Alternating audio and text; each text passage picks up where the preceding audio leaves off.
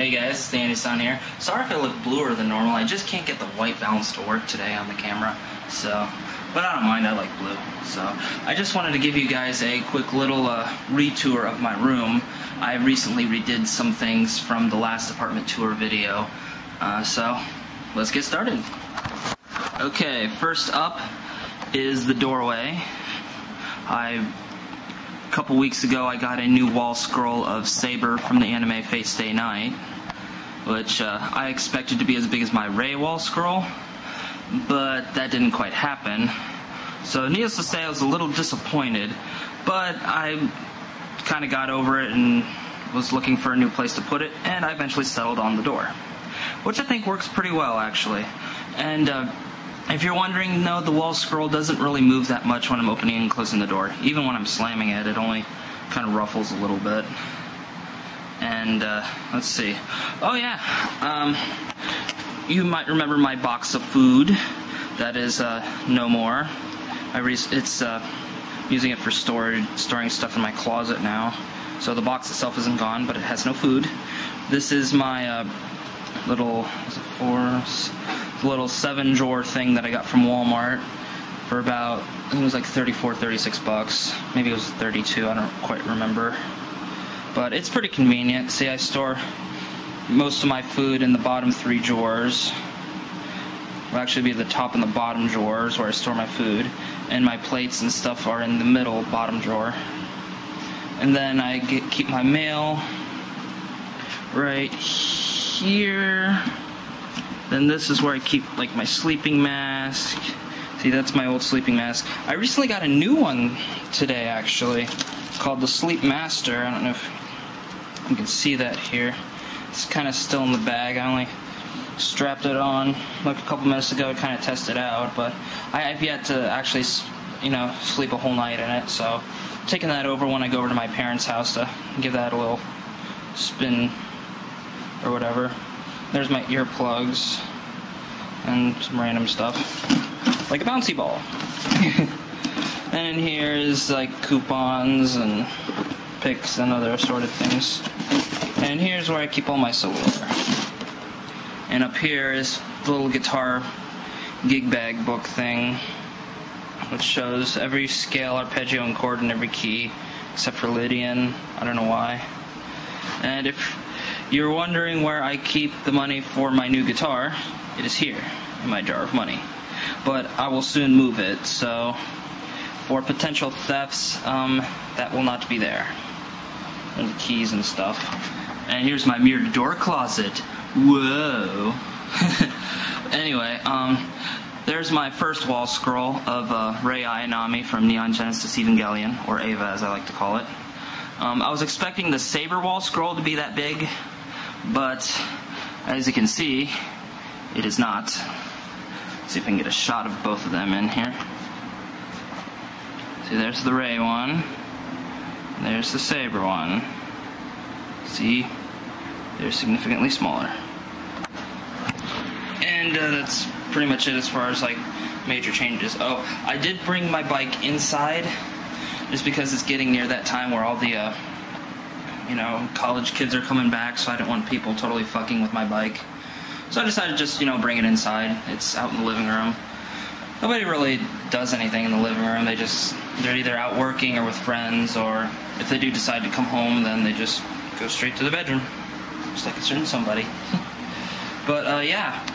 In one of my previous posts, I believe it was either last week's or the week before, is a Deja Vu's Day, I talked about having a goal board, which was inspired by one of Steve Pavlina's videos, which he himself did not do, but he was on. It was like a raw food, like, vlog thing started by somebody else. I'll put the link in the sidebar if you guys want to see it. He actually did 2 videos where he kind of gives a tour of his house, and he shows the goal board in there, and he talks about, I think, like, manifesting intentions or something along those lines. His wife Erin's there too, so.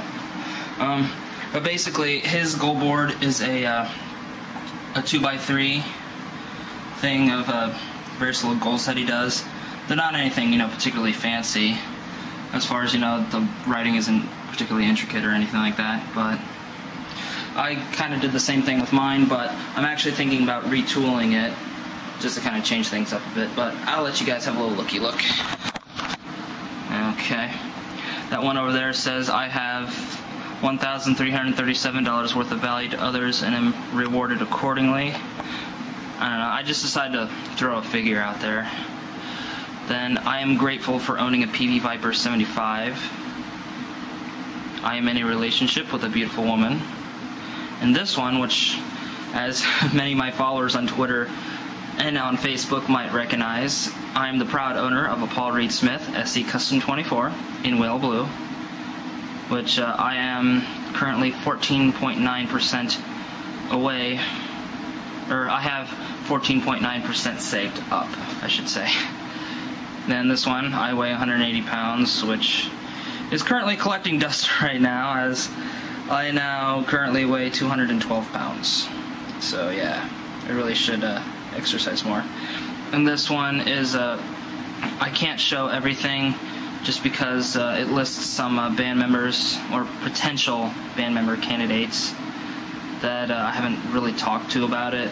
So just for confidentiality reasons, I can't show the whole thing. So it basically says I'm the front man for my band Chrome Sparks as the lead vocalist, rhythm guitarist with blank on lead guitar, backup vocals / screams, blank on drums, and blankitty-blank on bass / backup vocals. So I'd like to show you, but A, that would spoil the surprise, and B, I'm not sure if they'll even agree to it. And also C, they might not want their privacy compromised. For the 80 to 100 people that view this video.